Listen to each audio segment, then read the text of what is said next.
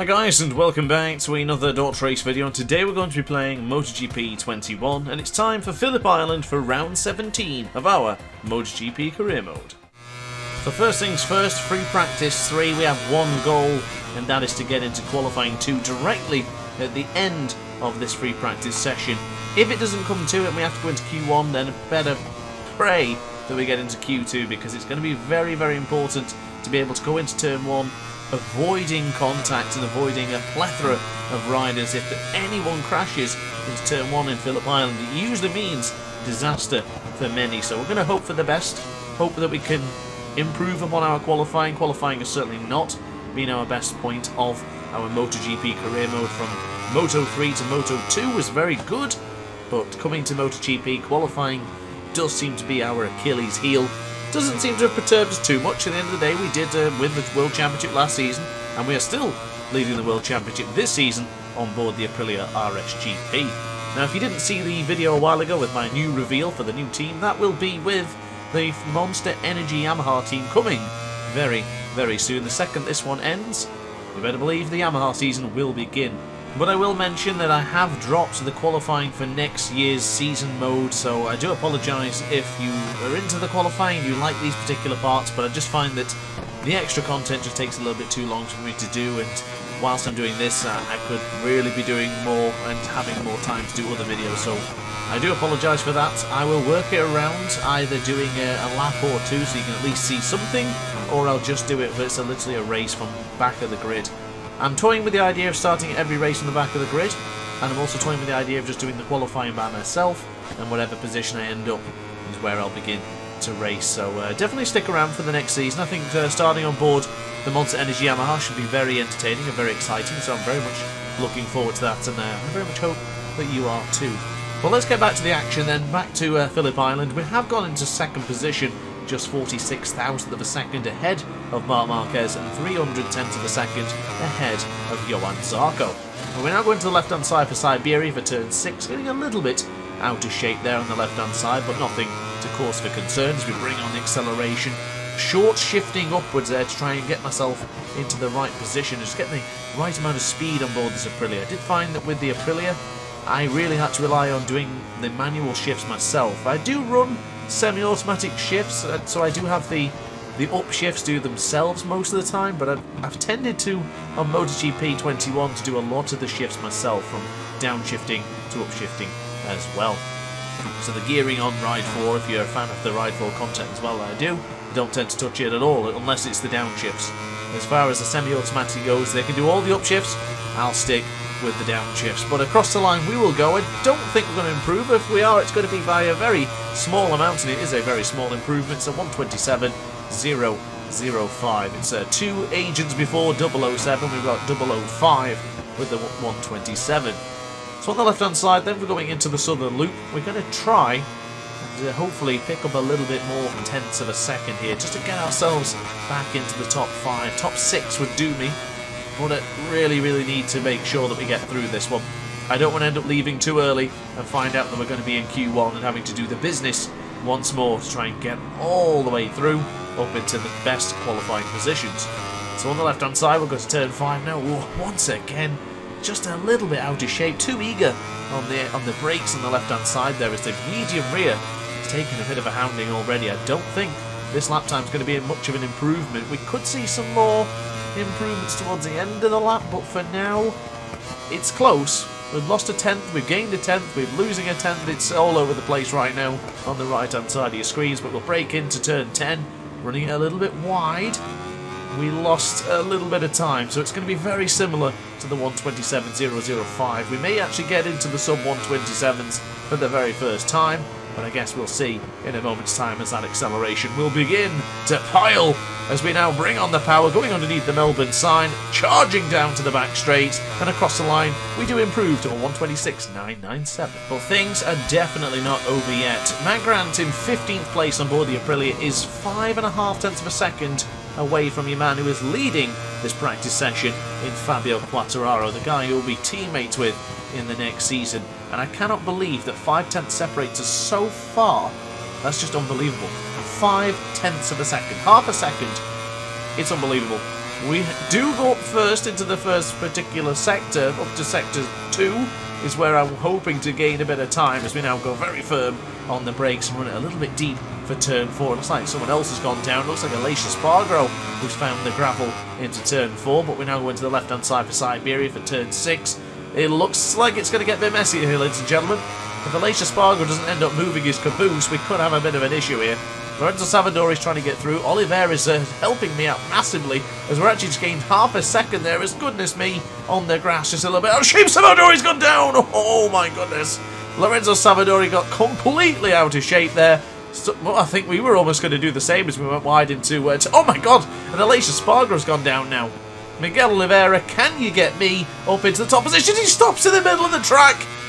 Oh, for goodness sake, I was really hoping for that extra bit of speed, but it looks like we're pretty good for now. 0.3 of a second on board the soft tyres. The soft rear has already been eaten up. It's been chewed to bits. But we bring on the power. Across the line we will go. Is this enough? Are we back in the top 9? Yes. Excuse my hesitation there. I wasn't sure if we were going to be in the top 10. But we got the job done. And that should send us directly through to Q2. So Pecco Bagnaia, the fastest man, with Quartararo and Martin in the top 3. We have a chance of getting, hopefully, a good qualifying position. So looking at the qualifying, and I cannot believe it, we must have missed out by the thinnest of margins. We are in Q1. The top 2 riders go to Q2. Let's hope it's one of us. Now, I won't lie to you, I generally thought that would be enough. I really thought that was enough to put us into Q2 directly, but unfortunately, we were 11th place after the free practice had concluded. We were in free practice 3 there, but I didn't take a look at the times in free practice 1 or 2, and that is why we are stuck within the first qualifying session. We have to just get through this as quick as possible. Get through this, get into Q2, and then start using the tyres. I'm running us off now to try and put the fastest lap we possibly can in now, so we can then move into qualifying 2 as quickly as possible. I really hope we can get this done because I'm already feeling the pressure to get ourselves into the second qualifying. I know how important this is for the race, for the championship, for the entire Grand Prix weekend. We've got to get this job done. And if we're going to be ending qualifying, I don't want to be ending on like last position.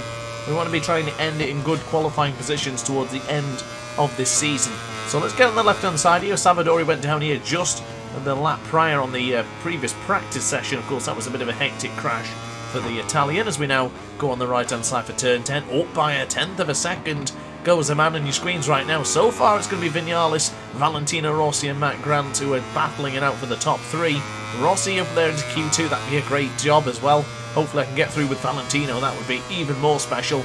The soft on the left hand side of the tyre has been absolutely destroyed already. The soft option is clearly not a good option for us, but across the line we will go. Is this enough to dethrone Vinales? Yes!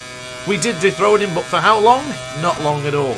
23,000th of a second separates Alex Rins and us in 3rd position. Look at Alicia Spargo. 1,000th of a second behind us. How close is this top 5 right now? Taka Nakagami is obviously feeling the pressure as he's just dropped his LCR Honda down the gravel somewhere. I didn't quite see exactly where that was, but it'll be somewhere around this circuit, I imagine, unless he's decided to venture off somewhere else. But for now, we'll go on the right-hand side for turn 4, running it a little bit deeper into Honda. We do okay, though. We don't do too bad. On the exit, 0.4 of a second is in the bag for that man on your screen right now. Mr. Grant with 4.5, now 0.5 of a second. It's 0.2 of a second clear from Alex Rins. Is this the qualifying lap that we need to get ourselves into Q2? Is this the one? Will it be just a short fire, quick fire session here in qualifying 1? Let's hope it is. Grant so far up into the 3rd split. It's 0.2 of a second once again. This part is where we kind of struggle. I do feel we lose a little bit of time here. I lose a little bit of concentration and confidence on the acceleration point here. Getting it into the left-hand side, keeping it tight to the apex. We've run it a little bit deeper, but we'll try and bring it on now with a lot of power enabled. Let's see if we get across the line in the top position. This will be a sub-127 lap. Is it enough? Is it enough? Oh, it's a 126.574. That's job well done. Excellently done there for Matt Grant. He and Alex Rins are going on through, but what a lap for the world champion. Soon to be 2 times world champion with qualifying like that. So we've just seen 2 riders from Q1 make their way across into Q2, and now which of these 12 riders are going to feature on the front row, 3rd row, 4th row, whatever it may be, but more importantly, who's going to be pole? Let's find out. Although we have just done a pretty damn decent lap to get ourselves into Q2, I'm still feeling the pressure. I don't feel that consistent here in Phillip Island. My lap times are kind of saying otherwise. They are pretty consistent. But when it comes down to it, I always feel a little bit, I don't think I get it right. There's always a bit more that I could have had, and I don't think I get it. So this is going to be a very, very important qualifying session. So far, so good. We're up by 9,000 of a second into the first split. We'll bring on the brakes now, going on to the brakes for turn 4. And we're going into the right hand here, nice and tight to the apex. That's how I like to get that corner done. The soft front, medium rear is a very solid combination that got us here in the first place. But we have run it deep into the 6th corner here in Phillip Island. But we'll bring on the power now, up by 0.2 of a second. Rub the hands together, ladies and gentlemen. We could be featuring on the front row if we continue this way. Onto the left-hand side, we'll go a little bit of front brake just to slow our motorcycle down, just to chuck it into the left-hand side, going into Lukey Heights, my favourite part of Phillip Island, up by 0.4 of a second, you beauty! That's exactly what we needed. That is what, excuse the pun, the Doctor ordered, i.e. Dr. Ace ordered 0.4 of a second up in the 3rd split. This could be a fantastic qualifying result for the man on your screens right now. The world champion is charging as we bring on the power with power setting 3. Across the line we will go. Where are we going to be? Rhyming accidentally. A 1:26.169. What a ridiculous lap time coming in from the number 47. Only Fabio Quartararo is featuring some red sector times there. Is he going to... Oh my goodness! Johan Zarco! A 1:26.070, almost a sub. Oh my goodness, we've gone down. That is a massive crash. Bloody hell! When Johan Zarco puts a lap time in like that, your concentration just disappears. I cannot believe that. We were 0.8 of a second up than anyone had been that far. We were an extra 0.4 of a second up than our qualifying lap. And then he chucks in that. He is such a bugger in MotoGP 21. I love him. I love him. I love his competitive spirit in this video game, and even in real life, of course. But my God, I've got to dig down even deeper now to beat this bugger. Goodness me, what's happened there? There's a bit of carnage, and Jorge Martin is going to be in the way. Can you move out the way, please, Jorge Martin? That has completely scuppered our chances of improving on this particular lap. But I just can't believe it. I'm absolutely speechless. Johan Zarco, within seconds, within absolute seconds, I have no words, no words. A perfect example. You should never celebrate too early. I thought we'd done it. I thought we'd had pole. I thought, tell you what, I'll probably call it quits here and there. Brilliantly done. I don't believe it. I certainly don't believe that either. Johan Zarco at the top of the timing sheet, and Jorge Martin ditching it. Oh my goodness, I've gone. My concentration's gone, ladies and gentlemen. I've lost it. That's it. I can't believe it. I cannot believe this. Johan Zarco is going into turn 4 now. He's probably going to be improving his lap times as it is. Oh, never mind. I jinxed him. Why couldn't I have jinxed him on the previous lap? So, it's down to this. We've got 4 minutes remaining, ladies and gentlemen. We've only got 1 more lap of fuel on this motorcycle, so I should imagine this will be our last lap. There's no way I can hold on for another one. So let's see what we can produce. I tell you what, if we finish 2nd place, that's bloody good. I'm very happy with that. But if we can beat him and get that top position, I'm going to be even more happier. This is very important for me now. This is it. We've got to make sure we get the job done. Just noticed that Pecco Bagnaia for some reason's on a KTM, according to the screen on the left-hand side. Ignore that for now anyway. We're going into the left-hand side now, going into the tighter apex for Siberia. I do see a bit of green in the top right-hand corner of your screen, rhyming accidentally. What can we do here? Is this going to be enough to get us into pole position? Oh, we lost a little bit of time, but surely we can claw it back on the left-hand side here, keeping it tight to the corner of Lukey Heights, dropping it down into turn 10 any moment now. This could be it, ladies and gentlemen.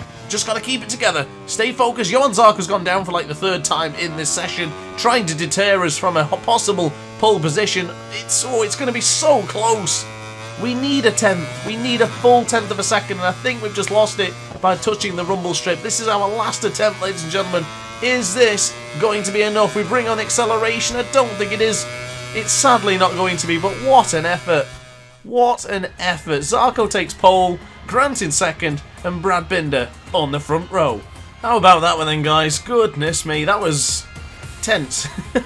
Sadly, we didn't dethrone Zarco, but starting from second place can only mean good things for the Grand Prix in just 4 hours' time.